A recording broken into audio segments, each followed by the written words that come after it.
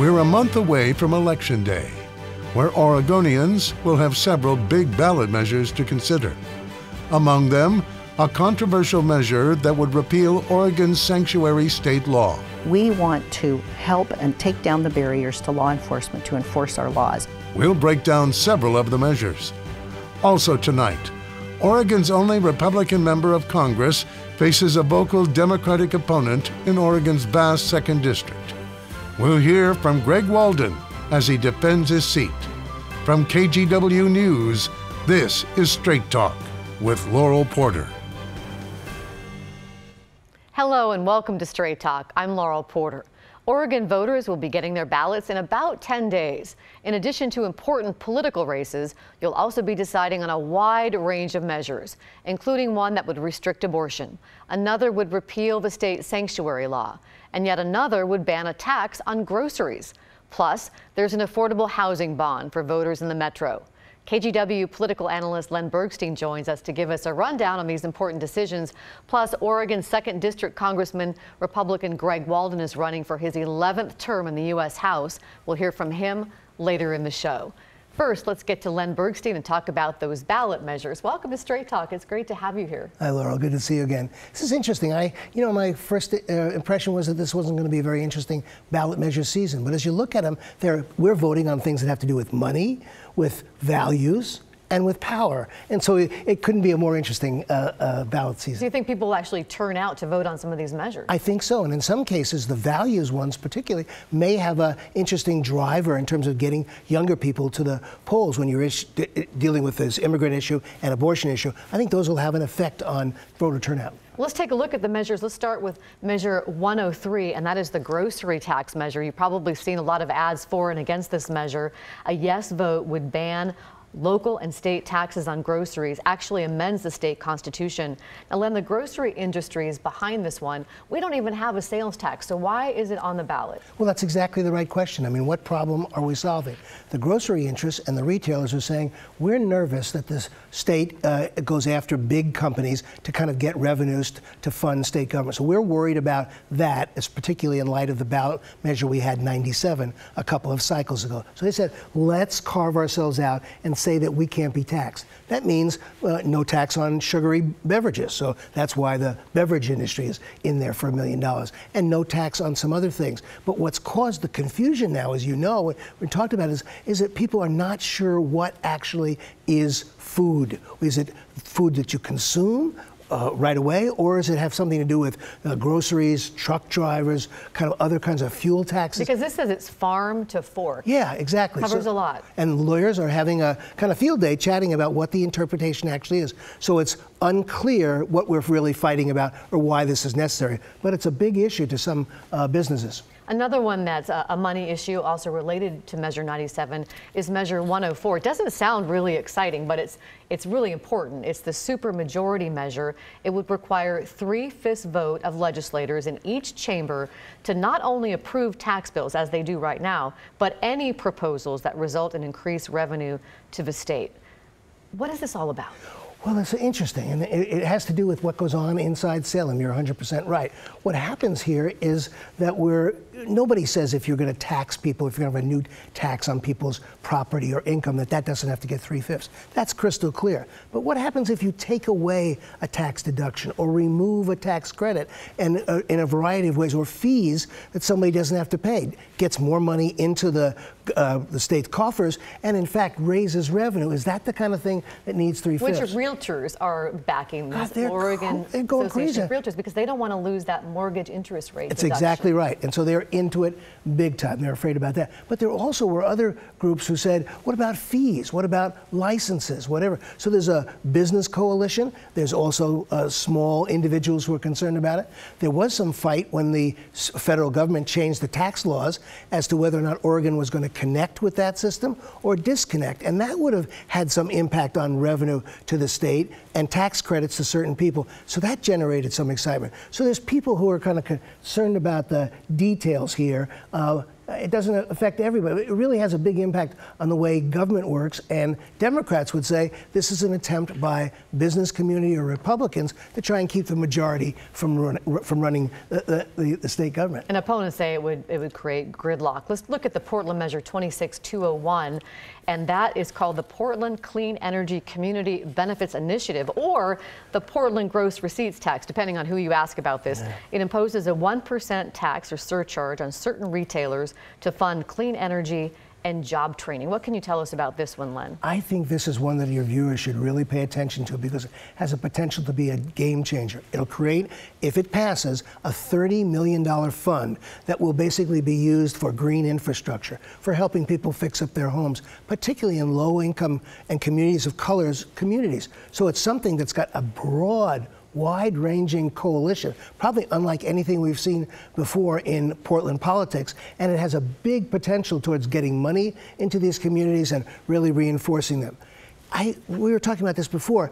I grew up in Portland in the 70s political system where the neighborhood associations really gained a lot of power, as opposed to that we have a park along the Willamette. We don't have a Mount Hood freeway. This measure has the potential to empower a group that's worked really hard in communities of color to increase their infrastructure and their own lives, and it could have a dramatic impact on politics in Portland. City Club of Portland has endorsed this, I understand, and the Portland Business Alliance and its 1,900 members are opposed to it. Exactly. We're going to look at Measure 105 now. That's the sanctuary law bill. A yes vote would repeal the sanctuary law, forbidding state resources from being used to apprehend persons violating federal immigration laws. A no vote would keep the state's 31-year-old sanctuary law in place.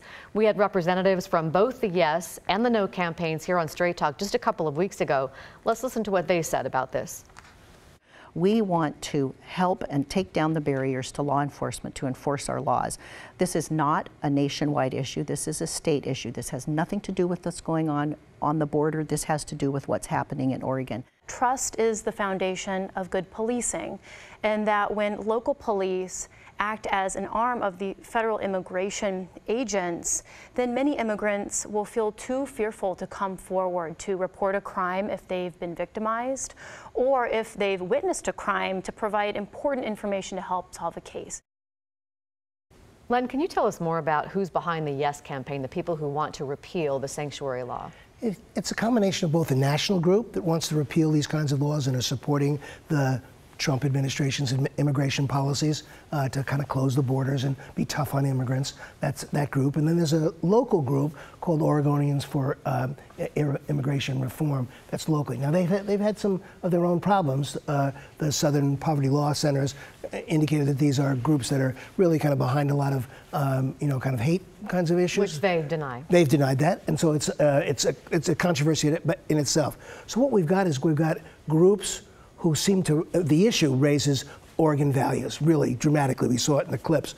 This is a situation that brings up in people's minds profiling in the past of racial groups and so on and so forth, and concerns now about immigrant groups, and also the whole question of, is our immigration policy moving in the right direction or wrong? So we're fighting out in Oregon a kind of a very significant values group. And I think the No campaign has really kind of hit its messaging, and I think they're doing probably a better job of delivering their message that this is you want to vote anti-profiling as opposed to kind of pro-restriction on sanctuary issues. And to clarify, a yes vote would repeal the sanctuary law, a no vote would keep the sanctuary law in place that's been on the books for 31 years.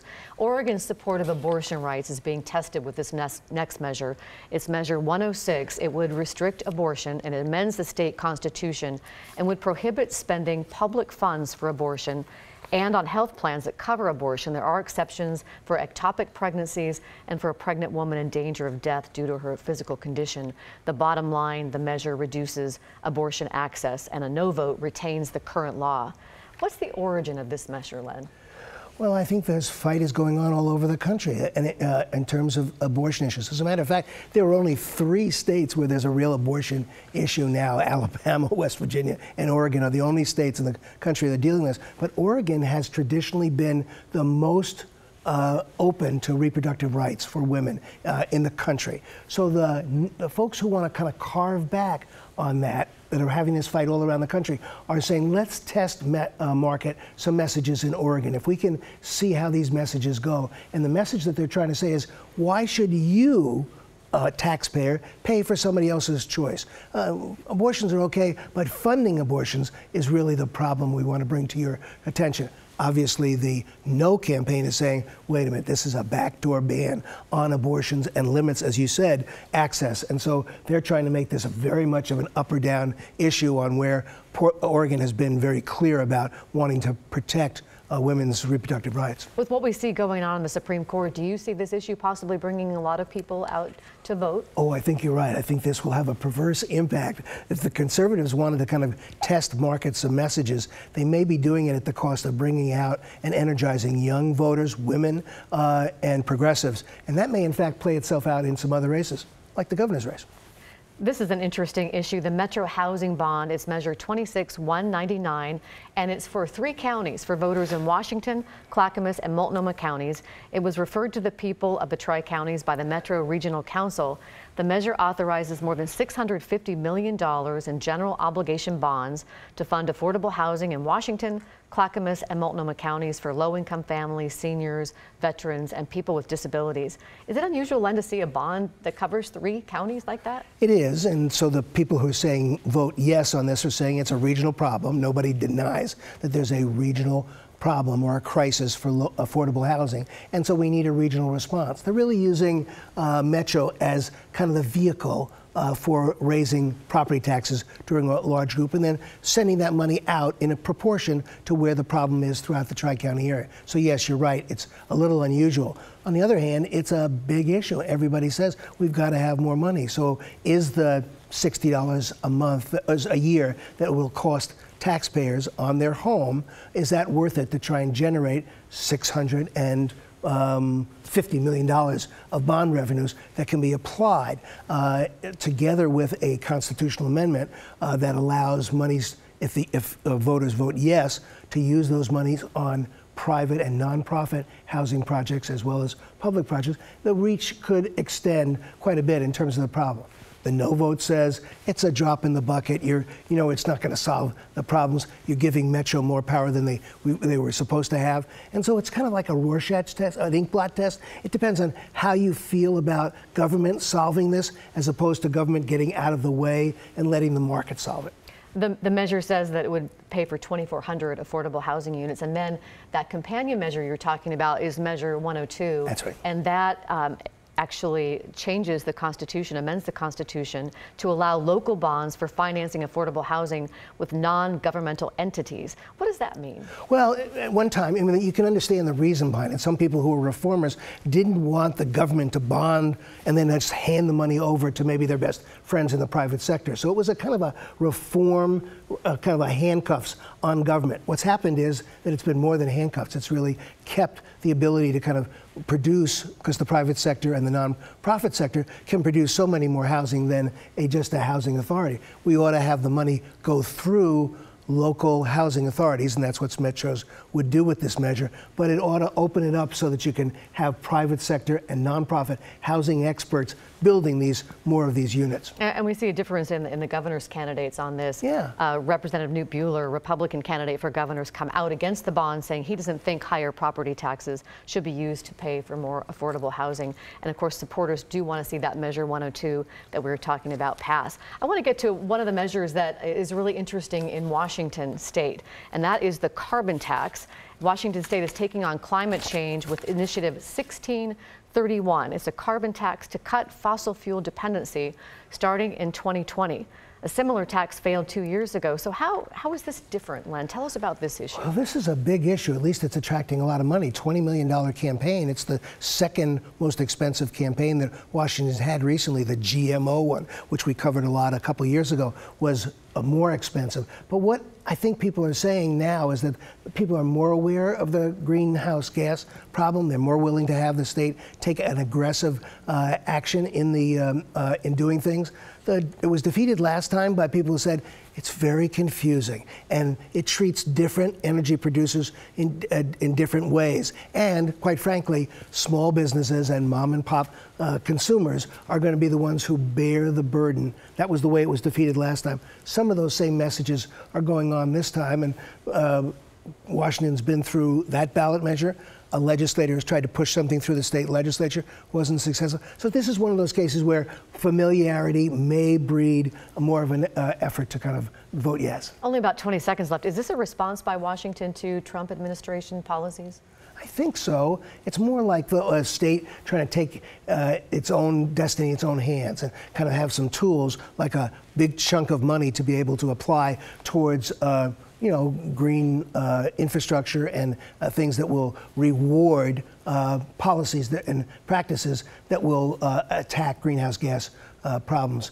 It could have an effect on Oregon because we'll be looking at cap and trade and other kinds of things this time around. So voters or viewers should watch what goes on there because it'll have an impact in Oregon. KGW political analyst Len Bergstein, thank you for joining us. We'll see you on election night. Great. Good talking with you. And when we come back, we're going to talk to Oregon Congressman Greg Walden, the only Republican in Oregon's congressional delegation. We're back in 2 minutes.